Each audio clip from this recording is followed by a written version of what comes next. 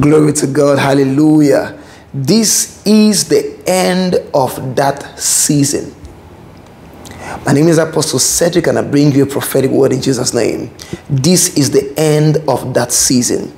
There is somebody you've been going through a very difficult season, a season where it looks as though money has run from you, as though opportunities have run from you, as though life is just hostile to you.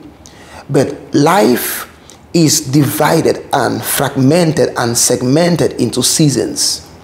And when you validate a season, you access another. The Bible says in Ecclesiastes 3 from verse 1, there's a time for everything, and there is a season. Your season for that poverty, that delay, is over. You have come to the end of a season, and this is me prophesying to you a new dimension of results in every aspect of your life and area of your destiny, in the name of Jesus Christ. Amen. God bless you and keep you. I'm praying for you. Have a wonderful time. Bye-bye.